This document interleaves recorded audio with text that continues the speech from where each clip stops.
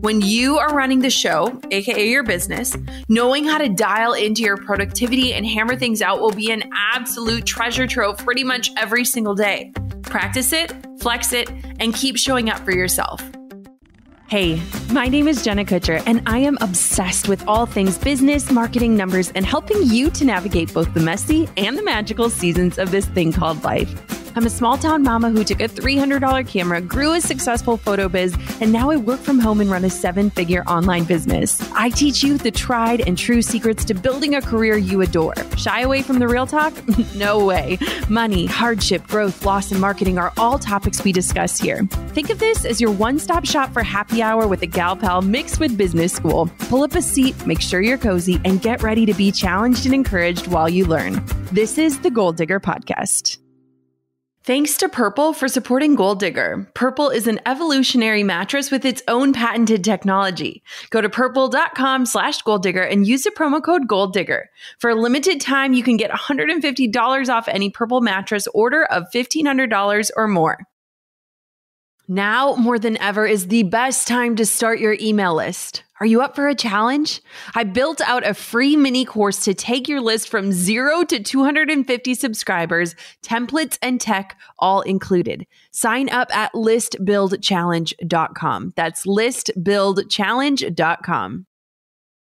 Number one, you have to believe that you have something special to offer. Like I said, you don't have to have a business degree or a business plan all mapped out to start thinking like an entrepreneur. And the first step is literally just realizing that you, yourself, are unique. And that means that you have something special to offer the world.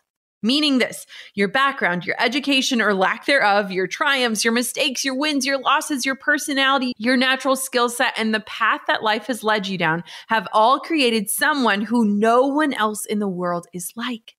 Revel in that for a second. There is no one else in the world like you. That means that your thoughts are different. Your approach to problem solving is different. Your messaging is different. Your ideas are different. Your knowledge is different. And different is good in the business world. Whenever you firm up your offer, your differentness will allow you to position yourself in a fresh way and to lend a new kind of perspective to the market. Know that. Trust that and believe that you are uniquely different. And that, my friend, is a wonderful thing. Number two, lean into quick changes and pivots. Now, when I used to work for Target, they had all of these leadership terms, and one of them was being resilient and adaptable. Both of those words are so important as an entrepreneur. Trusting in your ability to adapt and pivot is key.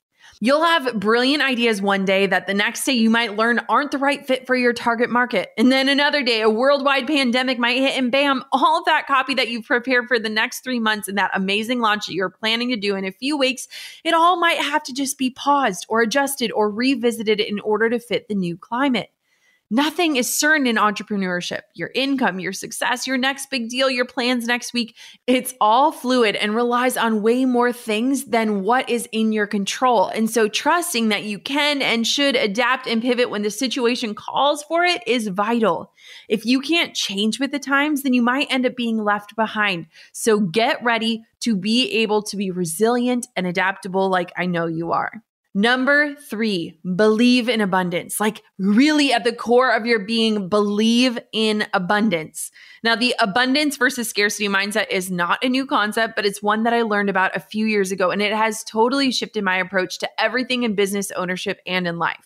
Having an abundance mindset means that you always believe there's plenty of everything for everyone in life, including money, opportunities, or relationships, while having a scarcity-based mindset means you're fearful that stuff is eventually going to run out and that everyone is your competition.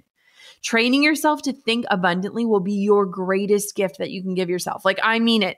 You're not only going to become a more joyful person, but you'll also attract more goodness. Those who live in fear and scarcity tend to play small, isolate themselves, and not make a lot of progress as a result.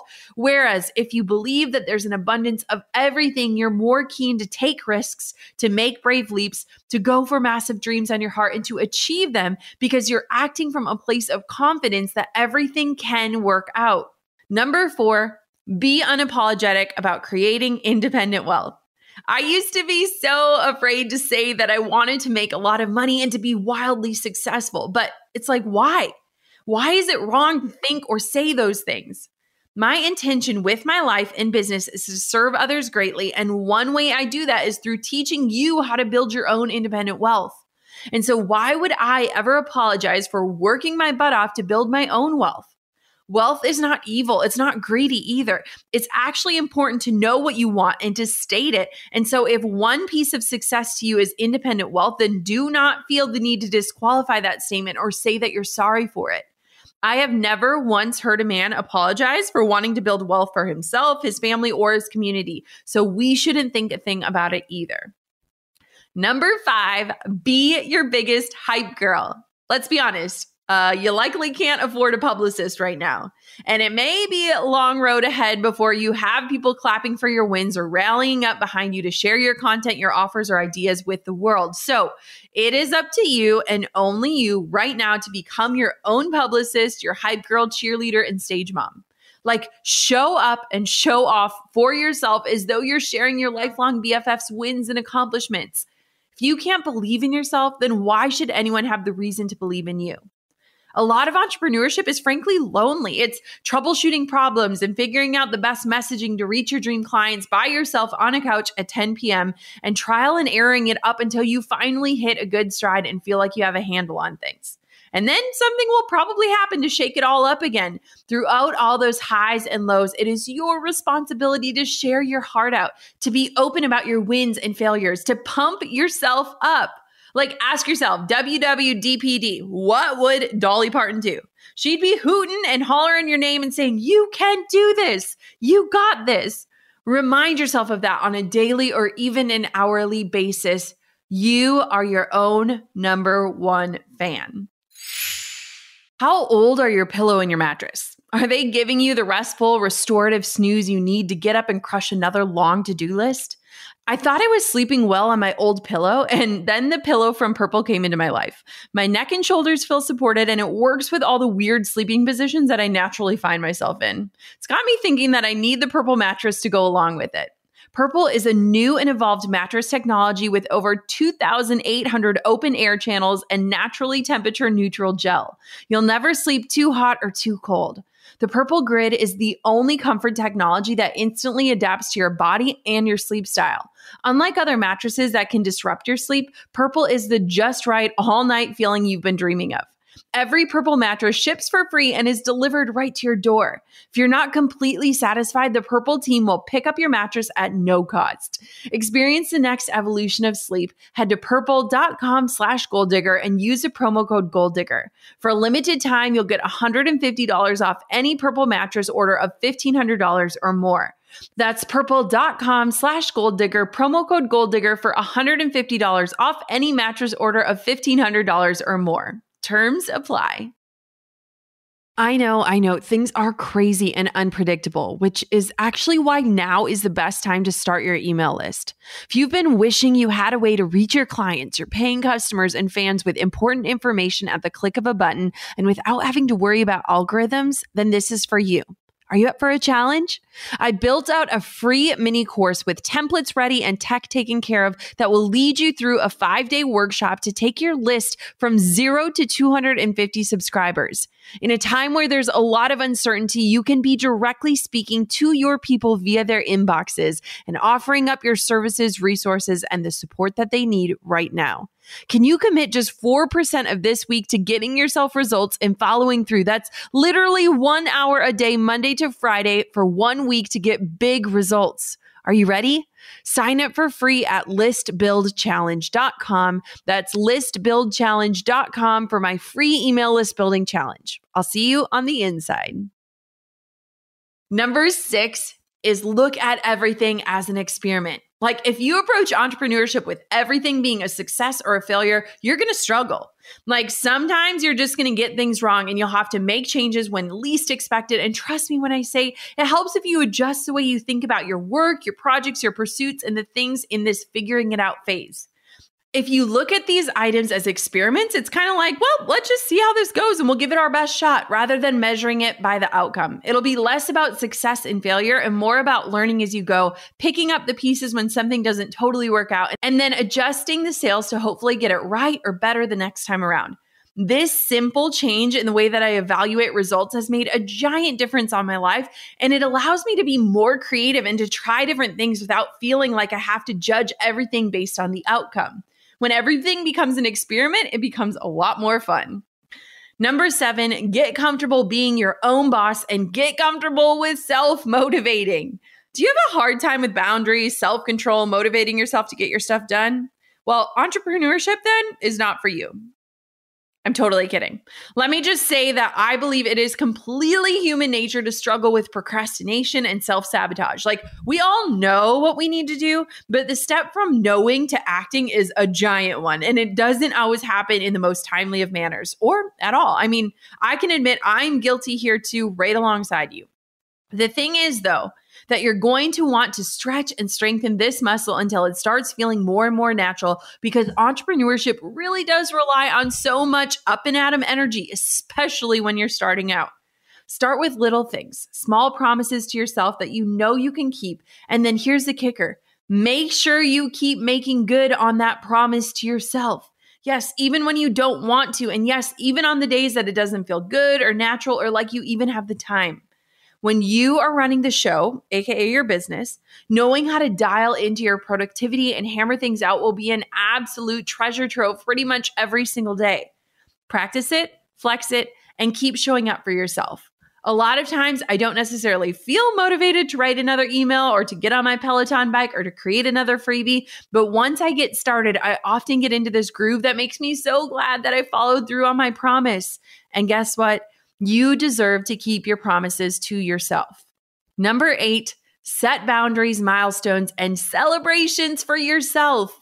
One of the craziest things about entrepreneurship is you likely don't have a boss helping you gauge your progress, your performance, and you sure as heck don't have someone reminding you to pause and celebrate.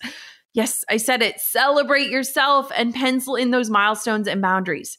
I group these items together because when we have our own businesses, we're used to being in charge and caring for others and almost even carrying the communities that we've built, our clients, our customers, and our followers.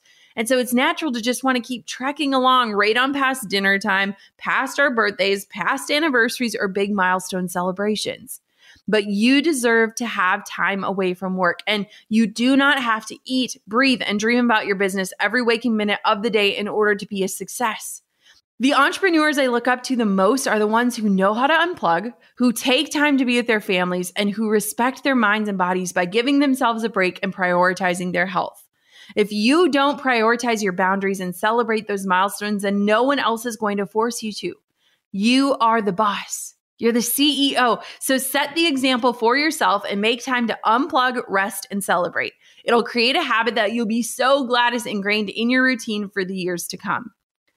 Number 9, create the structure required for you to find success. Oftentimes, our creativity leads us into entrepreneurship, and oftentimes, creative humans aren't the most structured beings. Entrepreneurs know that they need to set themselves up for success.